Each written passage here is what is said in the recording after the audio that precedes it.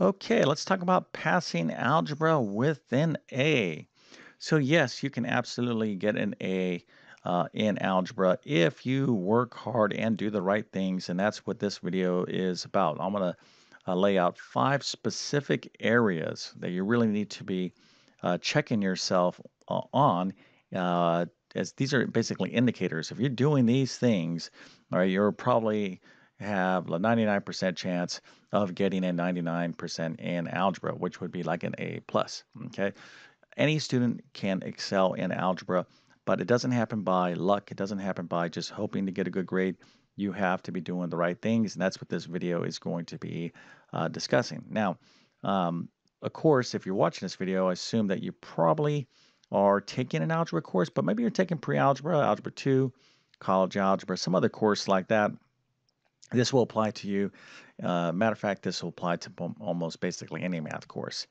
All right, so before we get into this, let me quickly introduce myself. My name is John. I'm the founder of TabletClass Math.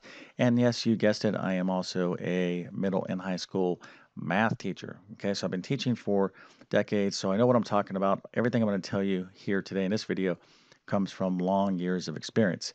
Now, with that being said, I want to just let you know that I actually offer my own algebra course, full video based course, but I have many other courses.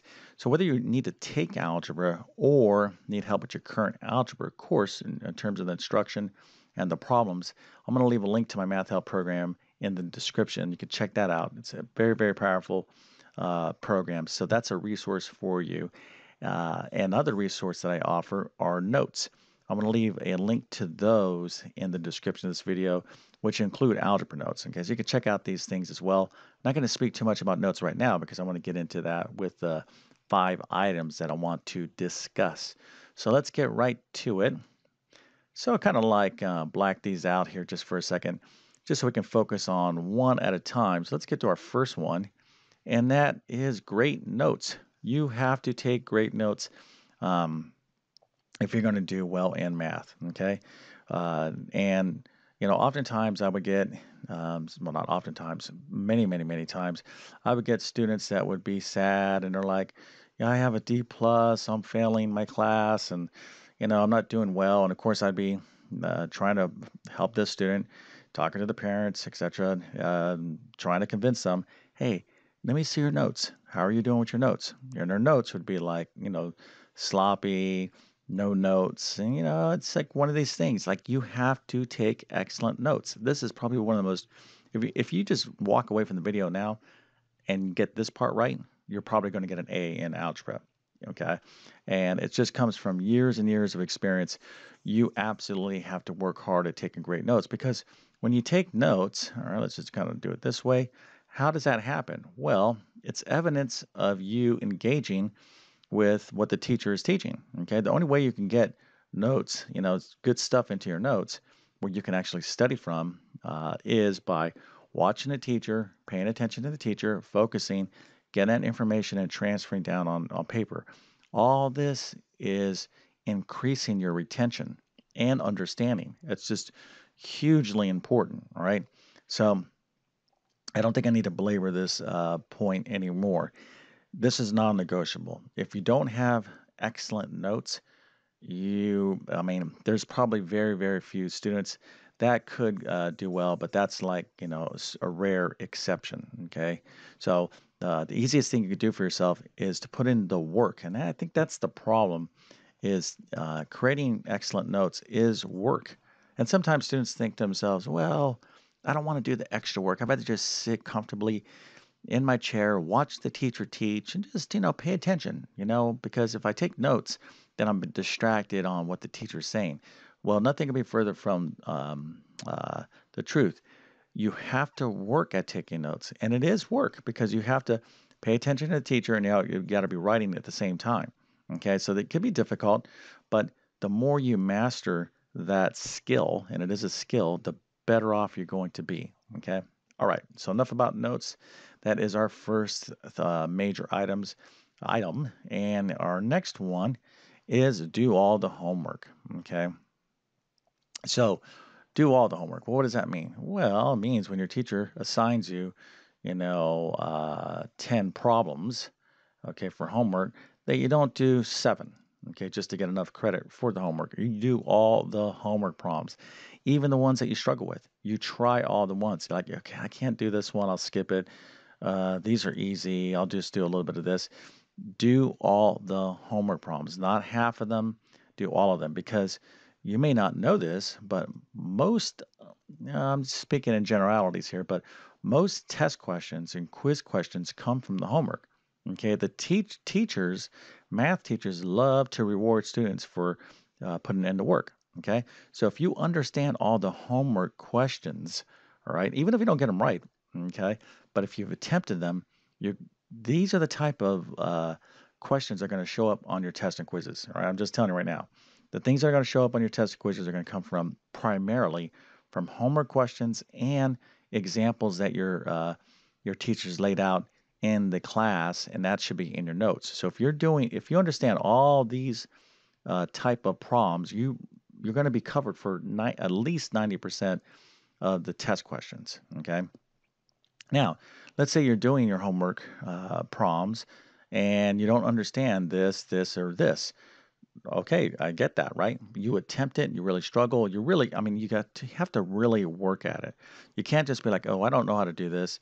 Well, you got to reference your notes. Your teacher isn't going to assign homework problems that you shouldn't be able to do if you're paying attention in class. So you got to pay attention to the problems you don't understand. Then the next day, or whenever you have your math class again, you ask your teacher, "Hey, I didn't understand this. I don't understand that," and fill in the gaps, if you will. Okay. All right. Let's move on to our next item, and that is never fall behind. Now, this is kind of a hard one, obviously, but what do I mean by that? Well, here's the deal. Let's say we have chapter 1, chapter 2, chapter 3, chapter 4, whatever the case is. And you end up, for whatever reason, bombing on chapter 3. Okay, you get a C minus, all right, or you really struggle with this chapter. Okay, well, that can happen. Okay, and even though you had one bad chapter test or quiz or something like that, doesn't mean it's the end of the world with your grade. I think a lot of students sometimes when they fail a test, they lose their motivation to want to get a top grade.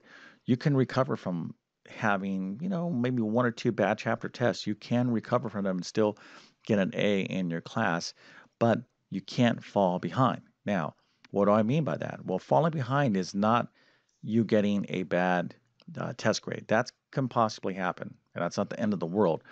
What is going to be detrimental is if you don't do something about fixing that, okay, situation.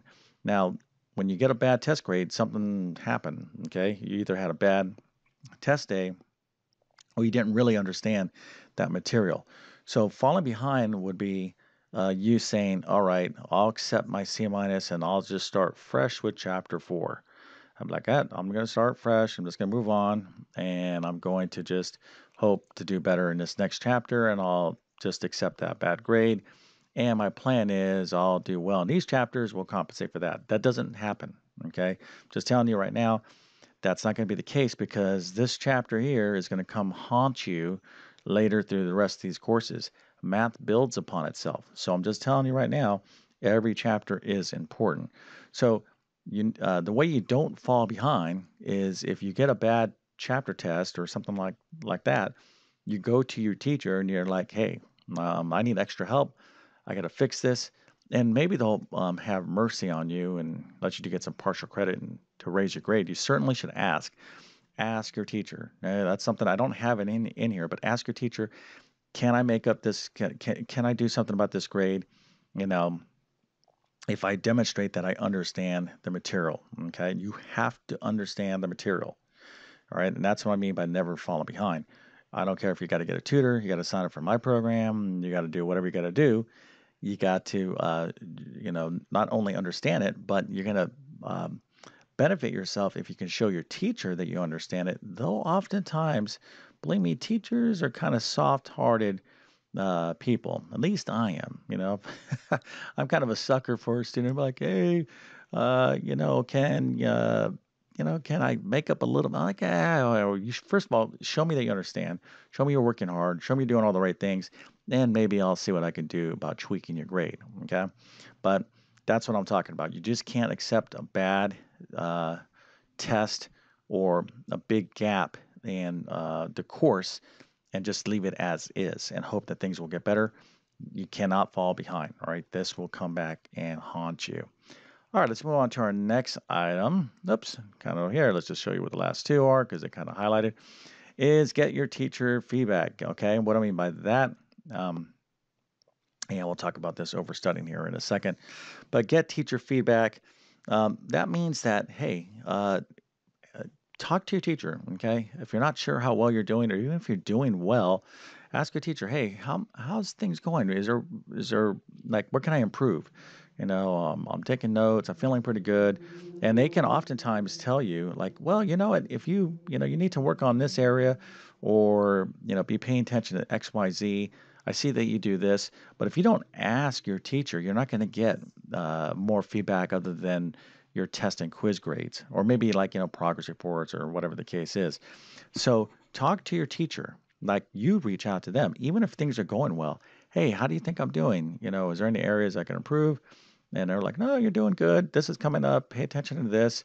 Now, if you're struggling, you absolutely need to do this because your teacher's going to say, well, let me take a look at your notes. You need to do better here.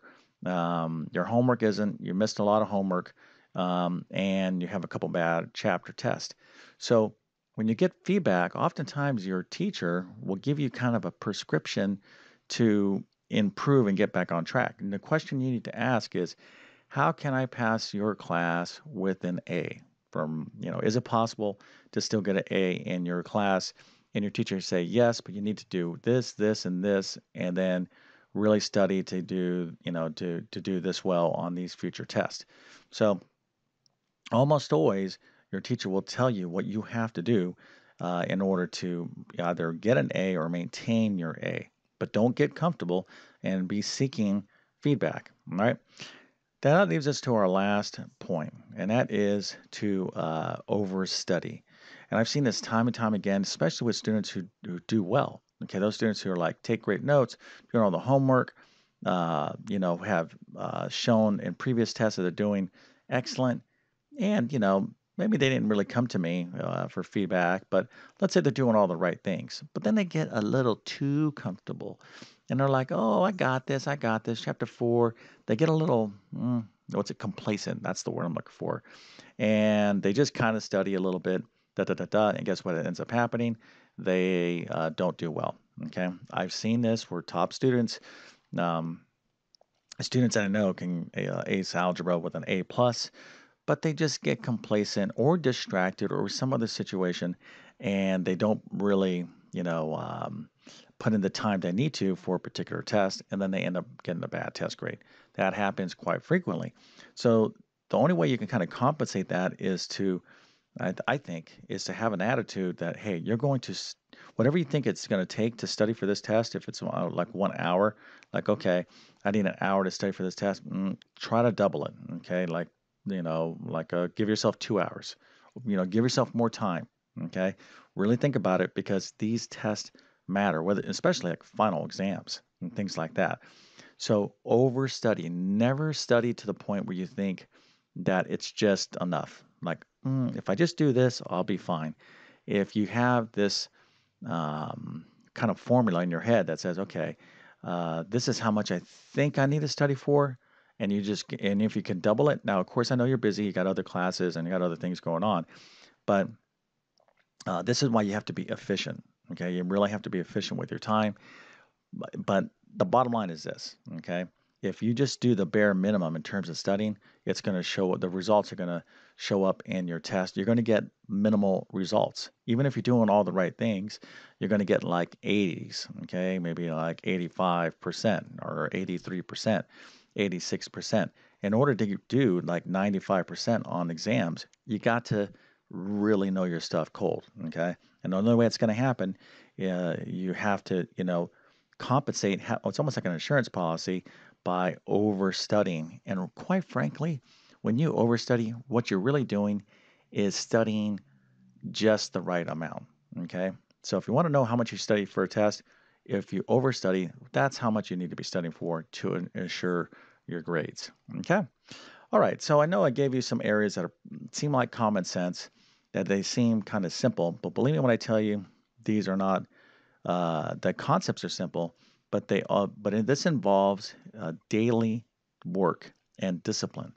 Okay, and having those strong academic habits. But if you're out there and you have this anxiety with mathematics, you can significantly compensate, uh, for that and do very, very well by, following these major areas. Okay, and if you follow four of these, but and you're, don't do one of these, then that can get you in trouble. You kind of need to do all these. You can't like do all the homework but don't take great notes, okay? Or take great notes and do all the homework but barely study for tests. You see what I'm saying? You got to do all these things, but it's just what you need to do as a student, okay? And quite frankly, it's the things you need to be doing in life, okay? Because remember, you're taking a course, you're in school. But guess what? What's that for? Well, it's for, getting you ready, preparation for the real world, okay? Which is like a career or job or anything in life. This is pretty much is the same thing. Okay, you got to pay attention to the little stuff because the big stuff is made up of all these little things. All right. Okay. So hopefully, you found this video some help, and if you enjoyed it, and to some slight degree, please consider smashing that like button. I would definitely appreciate that. Also, if you're new to my YouTube channel, I already have hundreds and hundreds of math videos on my channel. I do things like this, in terms of study tips and motivation, but I also obviously solve and, teach on very specific math topics. So I've been on YouTube for 10 plus years at the time of this video. So that's a resource for you. But if you want my best stuff, follow the links in the description of this video. But with that being said, I definitely wish you all the best in algebra and all your math adventures. Thank you for your time and have a great day.